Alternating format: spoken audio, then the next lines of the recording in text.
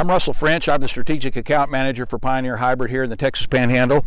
And in part one, we learned how to use the oak field probe to take cores out of the soil and do the hand feel method to estimate soil moisture.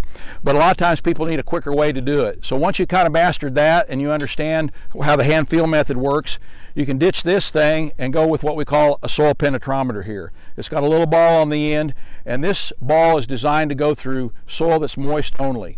So if it's 80% of field capacity or wetter, this ball will move through it.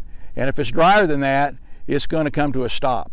So what you do is, after you've kind of practiced and you know, and you can do your, whether it's field capacity, 90% of field capacity, 80, 70, then you can take the penetrometer here, and then you can go ahead and push it down. And so you can see here, as I'm pushing down in this wet soil here that we already estimated at field capacity, you can see how easy it goes in. You can almost even push it in one hand. And I can go clear down to 4 foot. So I have an excellent profile here. I can say that the top 4 foot of this profile is at field capacity based on how easy it pushed in.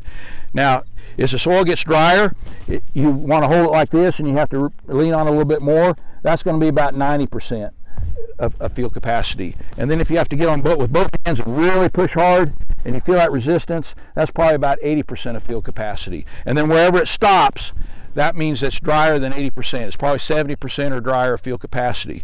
So by using this rod, you can push it down. You estimate around 4 foot. I know the soil holds 2 inches per foot. That's 8 inches of available moisture. And there's 4 inches available to this plant. But the plant does not have its roots down all the way into that right now. So we're going to kind of work off the top 2 foot until we get it rooted down in there.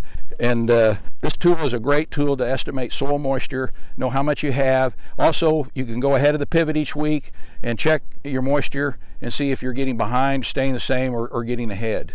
And so it's a great tool to use. It just takes some practice. And if you need one of these, you don't have one, just contact your local Pioneer sales rep. That concludes this Pioneer Growing Point Agronomy video podcast. Visit our page on pioneer.com and follow us on Twitter and Facebook for more agronomy insights.